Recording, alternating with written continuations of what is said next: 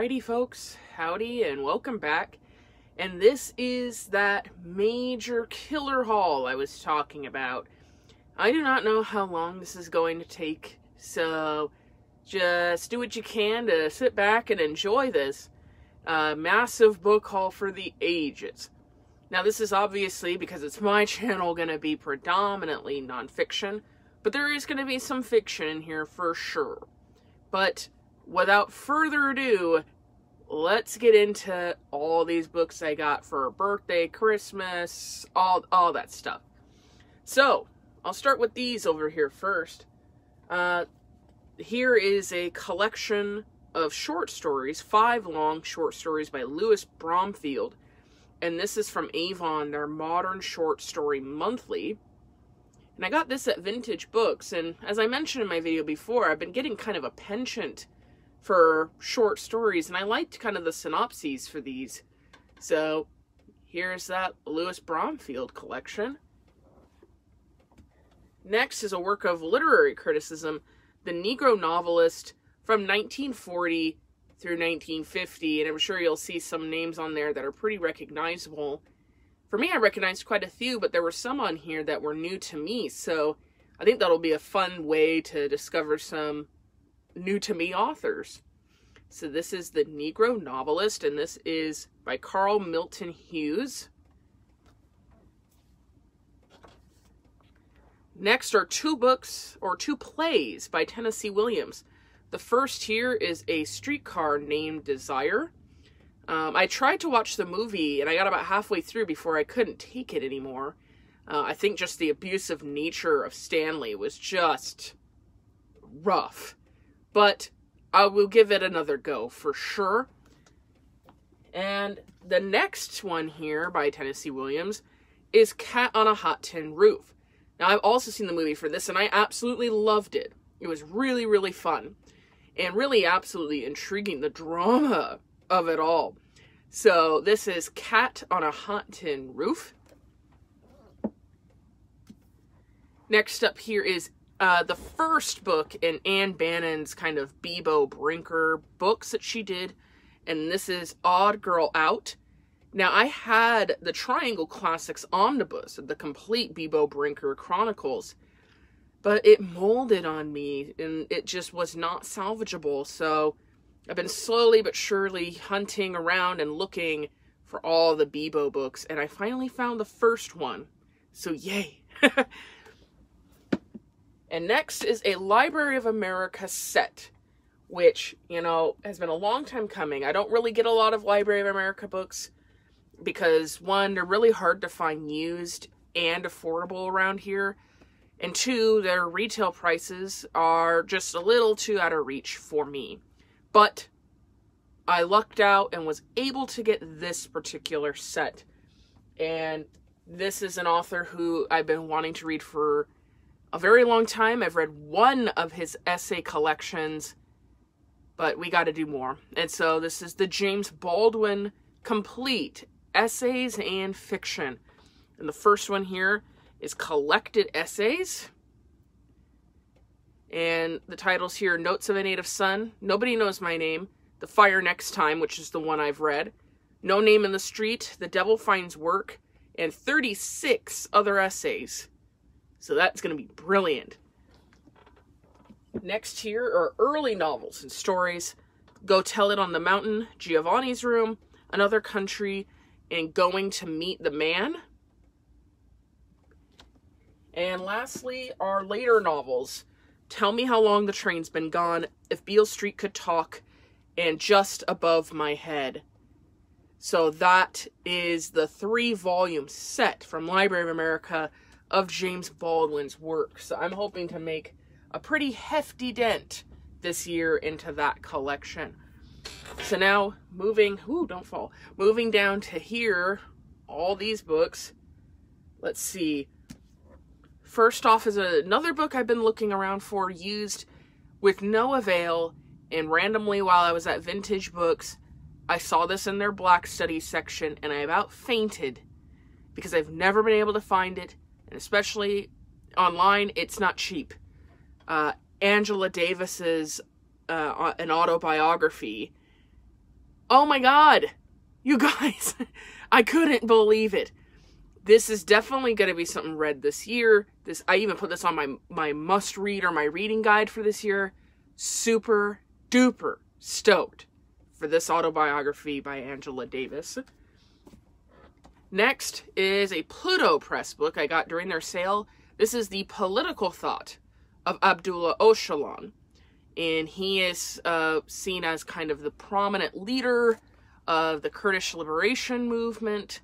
And yeah, right here it says he led the Kurdish liberation struggle as the head of the PKK from its foundation in 1978 until his abduction in 1999. He is still regarded as a leading strategist and the most important political representative of the Kurdish people. Under isolation conditions at Imrali Island prison, Öcalan authored more than 10 books. And this is kind of a more concise collection to understand his political thought. It's very hard to get his prison writings, not only because they're not printed en masse, not even close, but they're also pretty expensive. So I figured this would be a good alternative in the meantime to maybe save up and try and get some of those prison writings of his. So yes, this is The Political Thought of Abdullah Öcalan. Next book is one I've actually read before, but I've never owned. And this is Mumia Abu-Jamal's Have Black Lives Ever Mattered? And this was the first work of his I ever read. I saw it at my college library. They had it in their new releases section. And this got me absolutely enthralled, not only into his work, but also his life. And this comes highly recommended. It's a brilliant collection of short essays reporting about Black Lives Matter. And he has a brilliant refrain throughout this book, and it's this question. And the last essay, just wow. It still gives me chills even thinking about it. So this is Mumia Abu-Jamal's Have Black Lives Ever Mattered? Next is a work of literary criticism, of which a subject I'm trying to get more and more into. It's starting to capture my interest a lot more than it ever had. And this is Colonialism / Post-Colonialism by Anya Lumba, The New Critical Idiom. And this is through Routledge. And this examines exactly what the title says. And this is a subject I'm obviously wanting to learn more about. It's definitely a weak part for me. So we got to get started somewhere. And I figured that this would be pretty helpful. So this is Colonialism / Post-Colonialism. Walter Benjamin, this is a work of his, is a writer who I've been wanting to discover for quite some time. And I've been seeing numerous posts on Bookstagram talking about him, so I've been taking it as a sign. And so I picked up his work, Illuminations, Essays, and Reflections. And this is edited and with an introduction by Hannah Arendt. So I'm super stoked for this. I don't have very much to say because I'm very, very new to Walter Benjamin, but this should be fun. Now, moving on, here we have Writers in Prison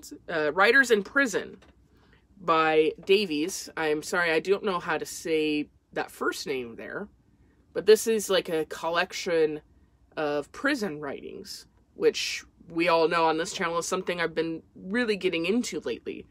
So I saw this at Vintage Books and thought I had to have it. Next up, oh, this is going to be good. Especially since I'm currently reading her poetry right now. This is Audre Lorde's Sister Outsider, a collection of essays and speeches. And I have this in an omnibus, but the omnibus is slowly but surely falling apart. And I got this for like $3, and it's usually not that cheap ever. So I was very stoked to get this. You know, I have a hard time with omnibuses sometimes, and some works I prefer to have kind of individually. So this was wonderful to just find on a whim at a Goodwill yesterday. So this is Audre Lorde's Sister Outsider. This is one I saw also at Goodwill, and I almost picked up a few weeks ago, but wasn't able to afford it at the time. And when I went back yesterday, it was still there and half off. So this is a work from Routledge. This is The Psychology of Terrorism by John Horgan. I read a lot about terrorism. It's a subject that is important to me and is fascinating as much as you can say it's fascinating. But yeah, stuff about political violence definitely is something I always enjoy learning more about. So I was very excited to get this for as cheap as I did. So this is The Psychology of Terrorism. Next, and this one was also one I found at Vintage Books, along with that Writers in Prison book. This is the first anthology of literature written in prison. This is The Great Prisoners. And there's a ton of people in here, like a lot. And this is selected and edited by Isidore Abramovitz. I'm hoping I am saying that correctly. So, woof. Yeah, from the journals, confessions, trials, letters, fables, philosophy, satires, inquiries, manifestos, poetry, and other prison writings and records of all of these people down here. You might want to pause this or something. I hope the picture's clear enough. But yeah, it's a pretty hefty anthology. And it was it's in nice condition for me. I mean, I was surprised. And the really great dust jacket on here to keep it from falling apart, because you can see it's already losing parts. So yeah, the first anthology of literature written in prison. All right, moving on, we have another hefty one, which has been on my sites for a little while. And this is The Age of Surveillance Capitalism, The Fight for a Human Future at the New Frontier of Power by Shoshana Zuboff. And I hope I'm saying that correct. But yeah, and there was quite some controversy too on Twitter when former President Barack Obama put this on his favorite books of 2019 list. I won't go into it here, but zoink Scoob. That's all I can say. But this is, hits me right in the chest with how relevant, how needed this subject matter is. And I'm super excited to see what she has to say. And she has quite a few words to say. All right? And, whoa. So this is The Age of Surveillance Capitalism. Next up is Nicholas Buchal's The Fire is Upon Us. James Baldwin, William F. Buckley Jr., and the Debate Over Race in America. And I had watched the documentary I Am Not Your Negro, which was about James Baldwin coming back to the United States to document and witness what was going on in the civil rights movement. And there was a little bit of a section about this particular debate. And I believe that you could find this debate in its entirety on YouTube. But essentially, this took place at Cambridge University. The topic was the American dream is at the expense of the American Negro. And wow, a really fascinating debate. Clearly, in my opinion, and from the student body at Cambridge, they felt that Baldwin really won this one out. But I'm excited to look at the depth that Buchal provides into this debate and these two thinkers of that time and the context in which this had occurred.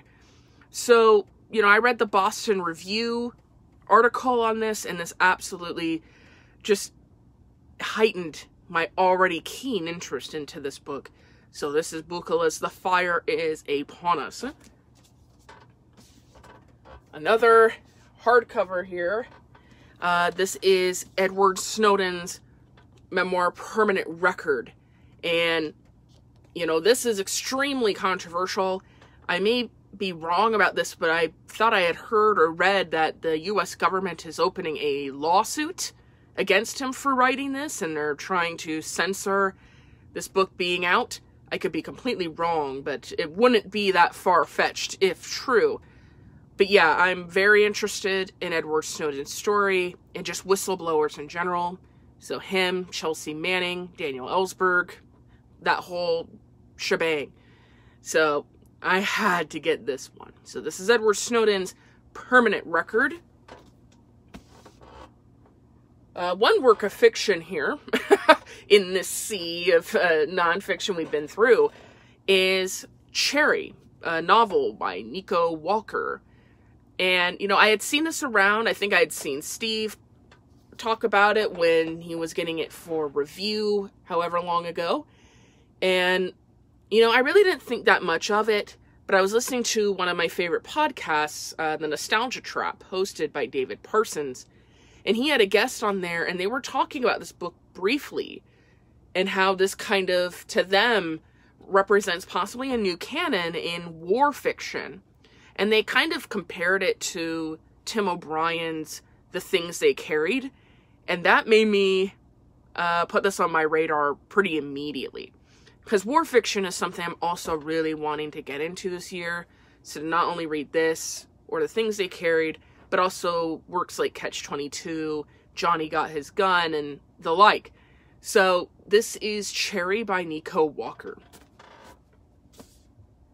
Now we're moving into some Verso books. First one here is part of Verso's series Radical Thinkers. And this is Judith Butler's Frames of War, When is Life Grievable? In this urgent response to violence, racism, and increasingly aggressive methods of coercion, Judith Butler explores the media's portrayal of armed conflict, a process integral to how the West prosecutes its wars. In doing so, she calls for a reconceptualization of the left, one united in opposition and resistance to the intelligence and arbitrary effects of interventionist military action. And if you've been seeing the news recently with our attack on Iran, it's very unfortunate that a work like this has come back into extreme relevancy and into the fore. So this is certainly something to get to for me much sooner rather than later. So this is Judith Butler's Frames of War, When is Life Grievable? Another work of Butler, which is in the same vein as the previous one here, is Precarious Life, The Powers of Mourning and Violence. In her most impassioned and personal book to date, Butler responds in this profound appraisal of the post-9/11 America to the current U.S. policies to wage perpetual war, and calls for a deeper understanding of how mourning and violence might instead inspire solidarity in a quest for global justice. So this is Precarious Lives, the Powers of Mourning and Violence by Judith Butler. Also, sorry, I'm losing my ability to speak now, so bear with me. We're getting there. Next up is another collection from Verso. This is their Revolution series, where they have like contemporary radical thinkers present works by past revolutionaries. So, sorry if I say this wrong, but Slavoj Žižek presents Mao's On Practice and Contradiction. And Red Menace, a podcast that I've referenced a few times on this channel, they read these primary texts and then do analysis. And they had an episode or two about Mao's On Practice and Contradiction.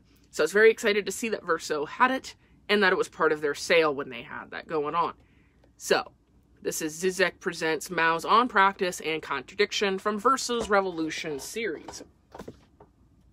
Next up is Our History is the Future, Standing Rock versus the Dakota Access Pipeline, and the Long Tradition of Indigenous Resistance by Nick Estes. And he also has a podcast called the Red Nation Podcast, which looks at politics, current affairs, and all those types of issues from an indigenous lens, which is extremely lacking in our political discourse, and it's a podcast I couldn't recommend enough. He is a professor of American history, and I'm very, very excited to see his analysis in here. I've heard nothing but wonderful reviews for this, so this comes highly anticipated. So this is Nick Estes' Our History is the Future. Last of the Verso books, at least for a while, is a book I've been wanting since it came out in 2017. I had listened to the radio show This Is Hell, and they had interviewed several contributors and the editors for this work. And this is Futures of Black Radicalism. And this is in reference to, I believe, Cedric Robinson's book, Black Radicalism. And this builds upon that work by him and looking to the future. So we got a ton of contributors in here. Daryl C. Thomas, Cedric J. Robinson, Kwame M. Phillips, Robin D.G. Kelly, Angela Davis, and several others. So this is Futures of Black Radicalism, edited by Gay Teresa Johnson and Alex Lubin. Another Pluto Press book. This is Red Star Over the Third World by Vijay Prashad. And this looks at revolutions from the third world. So from Cuba to Vietnam, from China to South Africa, the October Revolution inspired millions of people beyond Russia. And this looks at the ripple effect of the October Revolution. So this should be exciting. The only complaint I've heard from somebody I follow on Instagram is that it is in ways far too short. So we shall see. But I'm still nonetheless excited for this. Next up is In the Spirit of Crazy Horse, the story of Leonard Peltier and the FBI's war on the American Indian movement by Peter Matheson. And I also have the prison writings of Leonard Peltier. Its subtitle is My Life is a Sundance. So I feel like reading these back to back will be really great. And maybe even including the chapters from the book Agents of Repression, looking at how the government targeted the American Indian movement. So this is In the Spirit of Crazy Horse by Peter Matheson. And we were just talking about him. From Pluto Press, this is Cedric J. Robinson on racial capitalism, Black internationalism, and cultures of resistance. And this is edited by H.L.T. Kwan with a foreword by Ruth Wilson Gilmore. So I've seen Cedric J. Robinson cited several times in my reading and articles and stuff like that, but I haven't actually read a full anything of his work. So I thought, well, here we go. Let's do it. So this is Cedric J. Robinson's work. Next up is this Hummer, and I didn't believe it when Barnes & Noble put 50% off on this. But this is Sontag, Her Life and Work by Benjamin Moser. And Susan Sontag is like an enigma to me. I've seen so many people, not only on BookTube, but also on Bookstagram, and all this stuff talk about Susan Sontag's work, how pinnacle and influential it was. And, you know, I've known of Susan Sontag for quite a long time. She's come across in my school's curriculum and whatnot. But, you know, there's really not that much I know about her life. And, you know, I only know really brief synopses of her work. I haven't really read any of it. So, and we're going to get to that in a minute. But this biography looked absolutely intriguing. I would also love to get the Sigrid Nunez work about her and get to Sontag's actual work itself. So, this is the new biography about her, and I'm very excited. Another memoir, can you tell I'm starting to really get into this genre, is Edward Said's Out of Place. I've talked about Edward Said 100 trillion billion times on this channel, so it seems pretty inevitable that I would eventually get to this one. So this is his memoir, Out of Place. This is Che Guevara's Our America and Theirs, Kennedy and the Alliance for Progress, the Debate at Punta del Este.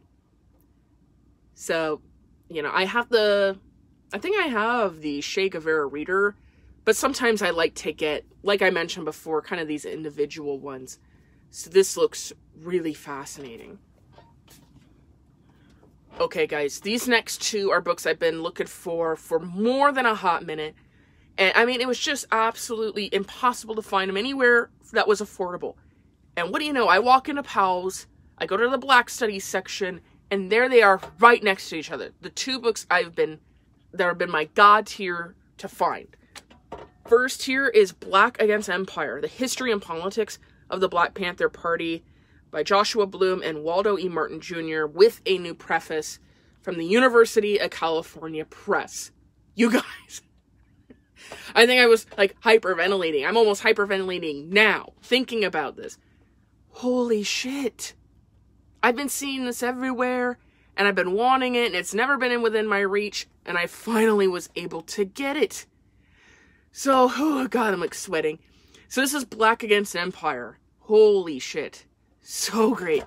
And I've read about 1,000 excerpts out of this in my women's studies and sociology classes, but I've never been able to find the full work. And this is Patricia Hill Collins's Black Feminist Thought, Knowledge, Consciousness, and the Politics of Empowerment, the 2nd edition. I'm so excited. I don't even care that the cover is like living on a prayer here. Whew. This has been a must-need for me for God knows how long. And I'm just so glad I finally found it. Because I've been looking in Powell's for years for this and never have come across it. So, thank God the stars were aligned yesterday for me. So this is Patricia Hill Collins's Black Feminist Thought. Woo. Okay, we're coming back down now. And we're in the home stretch.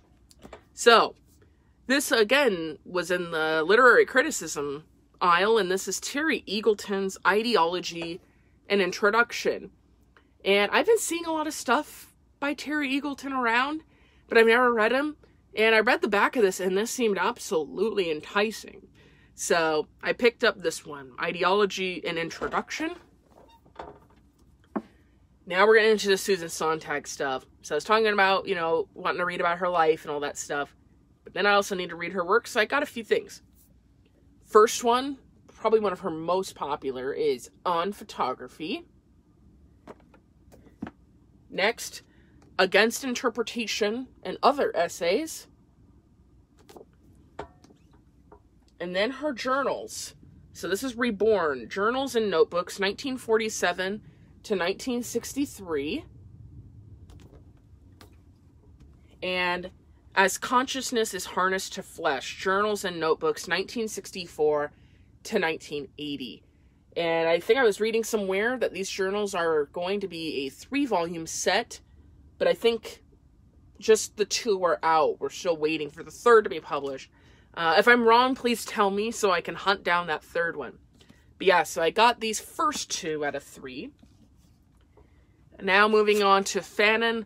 2 years ago, I had bought this book, but didn't notice that it was just riddled with notes in pen, and really badly too.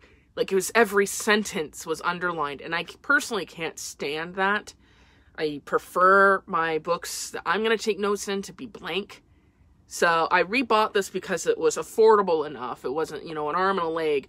But this is Fanon's Black Skin, White Masks, and a new edition translated from the French by Richard Philcox with a foreword by Kwame Anthony Appiah.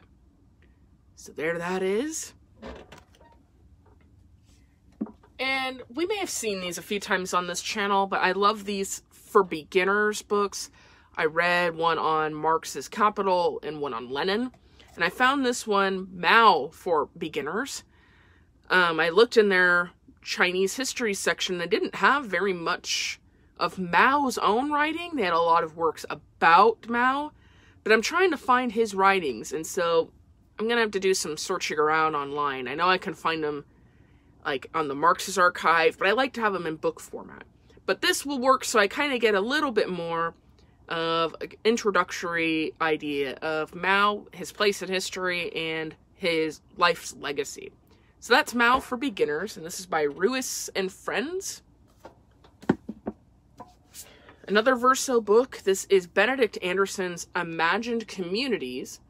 Its subtitle is Reflections on the Origin and Spread of Nationalism, and this is a revised edition. So that's all the subtitle I had to say for me to be hooked. So this is Imagined Communities. And the last one, finally, God, is one I've been wanting since it came out. This is Blood in the Water, The Attica Prison Uprising of 1971 and Its Legacy by Heather Ann Thompson. And this won the Pulitzer Prize. So, wow. And I've heard a lot of great things about this from numerous people, from cultural critics, literary critics, to folks I follow on Twitter, Instagram, all that stuff. So I had to pick it up. And this is Blood in the Water. And, woo! We survived Thank you so much, guys, for sticking around for this absolutely asinine book haul. I hope you enjoyed it. I hope I just absolutely obliterated your TBRs for like the next few months. And I'm excited to see what your comments all are. So I can't talk anymore. I've absolutely done myself in for the rest of the day. So until next time, thanks for tuning in, and I'll catch you guys all in the next one. Bye.